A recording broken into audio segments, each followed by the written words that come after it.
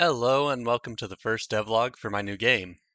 I want to try and make some small games for a while, so this one's going to be a lot simpler than my last.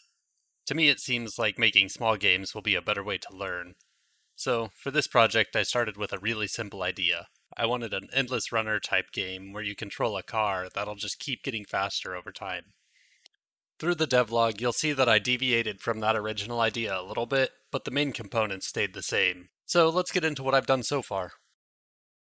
I threw together a quick prototype to start getting a feel for how the game would turn out, and at first it was just a cube that slid around on a plane, but I already knew that I wanted the road to be built during runtime as the player makes it further, so I put together some basic road pieces and made a spawn manager that sticks them together.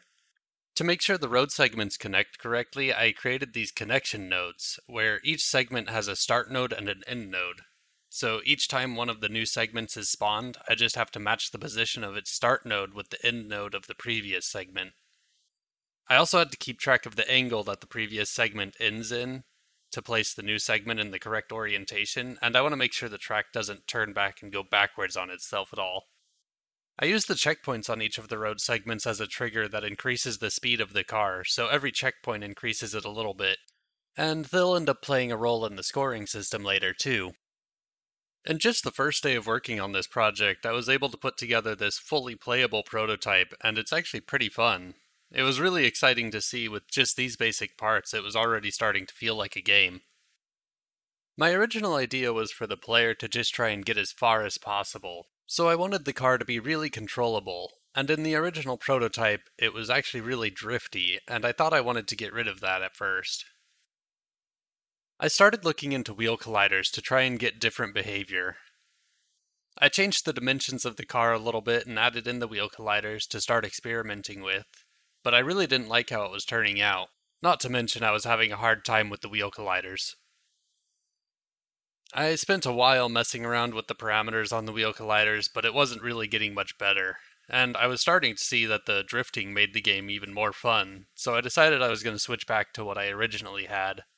And that's about when I realized that it's always a good idea to have a second scene in your project that's specifically meant for testing new ideas, because now I had to go back and fix all the things that I changed.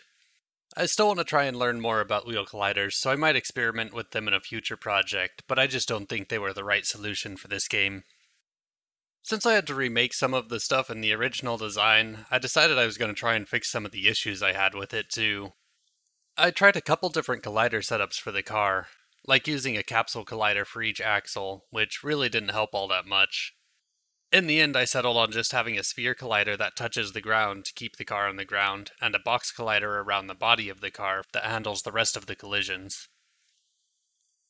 I still seem to be having some physics issues, like every once in a while when you hit a checkpoint, the car bounces off the road, which is really visible if you look at the shadow, or up in the transform component you can tell that the Y value is changing. My best guess why this is happening is that the road segments have a plane that's overlapping with each other, so each time you go from one segment to the other, that overlapping causes some problems with the physics. So hopefully when I make the final models for the road segments, it'll fix this problem. This is the point where my idea for the game really started to evolve. I decided I wanted to put some more emphasis on drifting.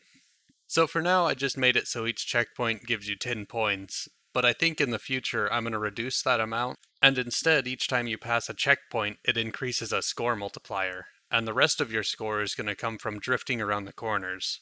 I think I already have a pretty good idea on how to implement the drifting score too. It involves using dot products, so if you're curious how I'm going to do that, let me know and I can include it in the next devlog.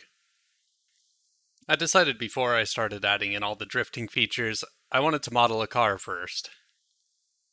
I basically used the modeling equivalent of tracing a picture to make it. I took a blueprint image of a car and lined it up on each axis as a reference. Imphenzia has a video about how to do this, and it really helped me. He makes a lot of speed modeling videos too that can be really useful if you want to learn more about modeling.